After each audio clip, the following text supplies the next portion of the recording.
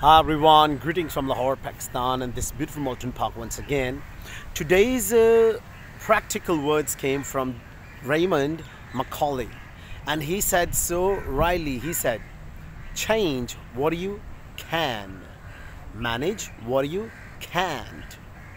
So true. There are so many things which we can change because those things are in our control to change, like bad company, bad habits, bad words, junk food, and list goes on and on.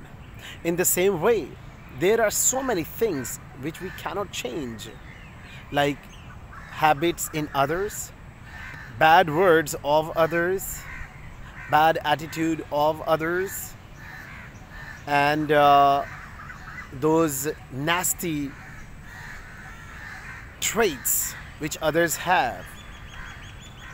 But what if those people are our nearest and dearest ones? Then what should we do? Then Raymond Mccauley's advice is so fit for the purpose. He said, manage. He's not saying leave it. He's saying manage what you can't change. So let's be good managers, because there are so many things, so many people, so many personalities.